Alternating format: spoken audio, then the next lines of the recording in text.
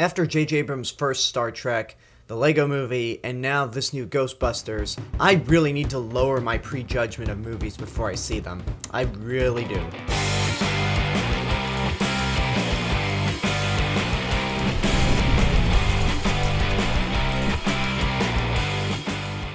Ghostbusters 2016 is basically a reboot of the original 1984 film, which, as I've said in my review for that movie, is my favorite comedy of all time.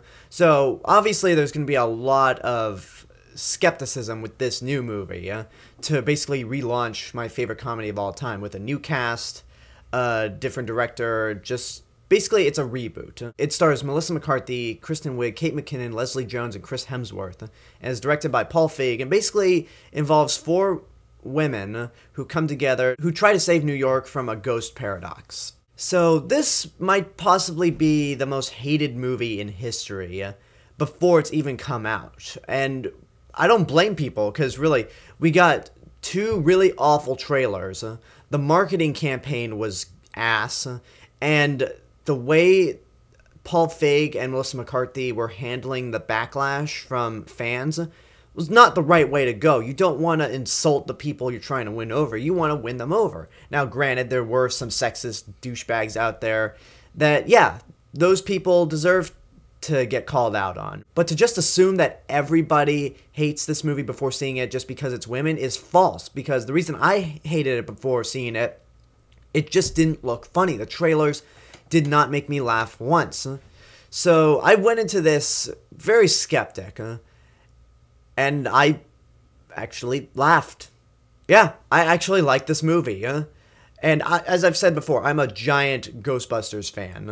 I love the first movie. But this one I really like because it has somewhat of a different plot. It's sort of like The Force Awakens, where yeah, there are similar scenarios to the original, but if you really look hard, you can tell that it is overall kind of different. And one thing I was really worried about was that all the characters in this movie were just going to be female versions of the characters from the first movie, which I'm glad they aren't. They're actually different characters, and they have really great dynamics. Obviously, Kristen Wiig and Melissa McCarthy work very well because they've worked with Paul Feig already in Bridesmaids, and Melissa McCarthy's been working with Paul Feig in every one of his movies. So those two have a good dynamic. Leslie Jones, I actually liked for most of the part. There are parts where she does do the stereotypical loud black woman, which I felt like, honestly, this movie's a little smarter to where it didn't need to rely on that, but that's just me. But my favorite had to be Kate McKinnon. For reasons I just really can't explain. Her performance in this movie is just so weird and bizarre, but she made me laugh. Kate McKinnon really made me laugh. And once again, the dynamic between all of them did work very well. And one other person that did make me laugh was Chris Hemsworth as their idiot secretary, who basically is pretty much the dumb blonde equivalent, but as a dude, which, to be honest, is kind of a nice change of pace because we're so familiar with the dumb blonde stereotype as a woman. It is kind of funny and refreshing to see the dumb blonde be a dude, although when I say dumb, like, this character here is retarded. He, in this movie, has an IQ of maybe 40, but for some reason, he just made me laugh. Probably because, unlike his younger brother, Chris Hemsworth has real charisma and has a nice charm to him, and the only way this character even gets by through anything is because he looks good. There were some problems with this movie. I mean, one thing, even though I said it's funny, it's not matching the comedy of the original Ghostbusters, and to be honest, I was kind of at the point where I'm like, okay, it's never gonna top the original, so I'll just accept it for what it is.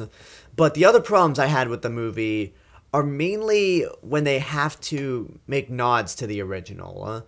There are a few moments in this movie, you've seen in the trailer, where they have characters from the original, like they have Slimer, and they have a Stay Puft Marshmallow Man balloon, which I really feel like in the first half of this movie, it did a real good job at trying to stand on its own and come up with different things that when you throw in Slimer and Stay Puft, it just really feels out of place and forceful. And one thing I can say in this movie that I absolutely despised, and it was one of the things I was worried about in this movie, were the cameos by the original cast members. They were just painful to watch. And the worst, I think, is probably Bill Murray. I won't say what he does in the movie, but let me just say that his cameo extended to more than just a cameo. Like, it almost could have been a supporting role, which really is not good at all. Like, I thought the cameos were just kind of forced in. Probably the best one is Harold Ramis. Yes, even in death, Harold Ramis makes a cameo in this movie. But I feel like you really need to know Ghostbusters in order to catch that cameo. So, in the end, while nowhere near as good as the original Ghostbusters at all, I was really relieved to find that I did like this movie, and I laughed at it. The dynamic between your leads works. Some of the special effects are actually a lot better than they looked in the trailer, and it's more action-packed. The second half, I will admit, is not as strong as the first half, but I actually still enjoyed it. And on the whole, I'd say it's a good movie. It's just not a great movie. You were never going to top the original Ghostbusters, but this movie at least tried. And I really, really feel bad for just coming down on this movie so hard before even seeing it. So I'm just so relieved that this is good. And unless something else pops up in the air, this could make my slot for the surprise of 2016. So let's just see what happens. But yeah, in the end, good but not great. And that's my review for Ghostbusters 2016. I hope you enjoyed it. Leave a comment down below and tell me what you thought of this new Ghostbusters movie, if and when you've seen it. And as always, this is the real Mr. Robinson telling you, there's only one.